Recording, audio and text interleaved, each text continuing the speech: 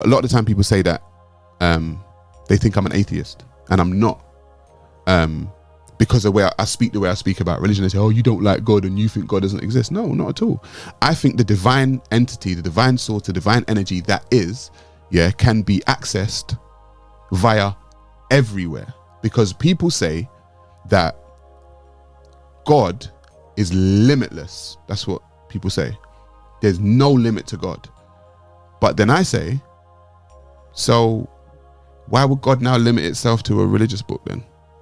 If it's limitless, why is it limited to a Quran? Why is it limited to a Torah? Why is it limited to a Bible? Why is it limited to, wouldn't God be able to be accessed, this unlimited entity, wouldn't it be able to be accessed from anywhere and everywhere? Yeah. That's what I would think. So I'm a pantheist myself. From religious, you know, because obviously you studied, as you said, certain religions and whatnot. How do they look at it then? Because I don't know, like, how do you say like certain Christians or certain like other religions, how do they look at what? Like other religions?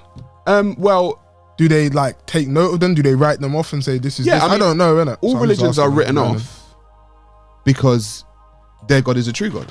And that's it. Is that how they look at it? Yeah, like my God's a true God. Everything else outside of that is paganism. Or I'd love to know what their kind of viewpoints are outside of their religion. When I told them I was a pantheist, right? The people that were there, when I told them about the spiritual systems that should be looked into, I'm a pagan, I'm a shaitan, I'm a heathen, and all these kind of things. And I'm like, Raj, you know what's so interesting? You see, in my spiritual system, I ain't got derogatory names for you, you know?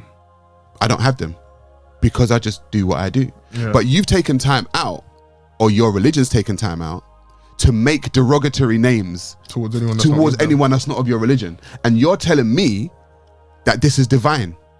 That's not divine to me.